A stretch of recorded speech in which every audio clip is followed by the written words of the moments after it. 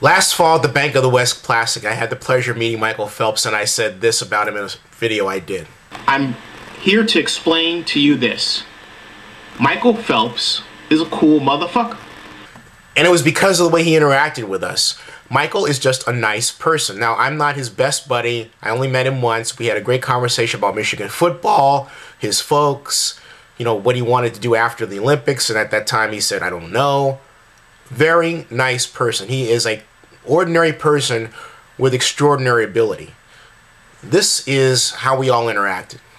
Hey, you be the photographer. I'm recording? I'm recording.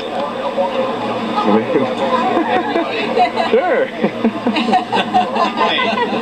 Come on, commentate. Michael, come on, commentate. Come on, Chrissy. Ask us hard questions. Ask us hard questions. Yeah, right. Hard question. I don't know those. Just like, point it just so say you're the cameraman. Hey. I'm not a very good cameraman, definitely. No, it's just not my post life. Wow, brother, Folks, he's actually much better than that. He's being too modest. What's this all about?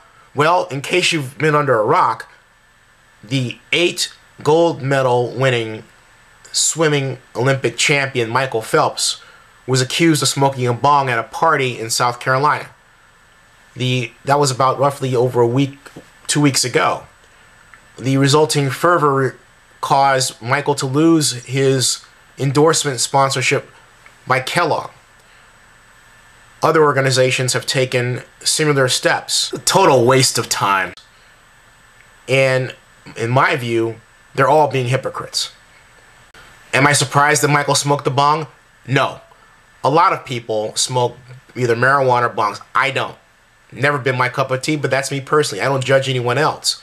What bothers me is this hypocritical rush to judgment among sponsors that is harming Michael and tarnishing his image as if he's a bad person. He's not. In fact, some of the people that represent some of the sponsors also smoke marijuana.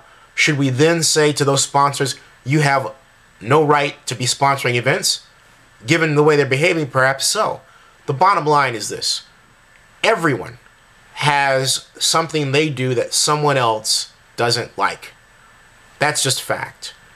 And it's silly to try to paint this image of a person. Michael didn't ask to be painted as a goody two-shoes.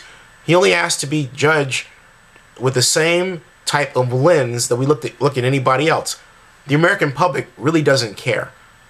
Why should the sponsors? It's really silly.